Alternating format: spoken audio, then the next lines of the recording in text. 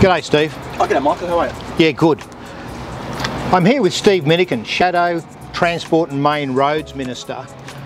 Steve, if you were here, a local here, wanting to catch a bus to the Ormeau train station, I've got some bad news for you. You've just missed it, and you've got 2 hours to wait for the next bus. Oh, Michael, that's completely unworkable. That's unacceptable.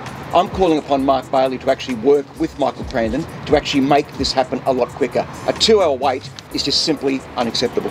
And Steve, the other thing is this. The Gold Coast City Council committed a year ago to $11 million to 50% fund bus services, additional bus services for the Northern Gold Coast. And this is what Mark Bailey said. As the second largest council in Queensland, the Gold Coast City Council is certainly in a financial position to fully fund these buses themselves if they genuinely believe it's a high priority. That was the Gold Coast Bulletin quote on the 25th of the 6th, 2021.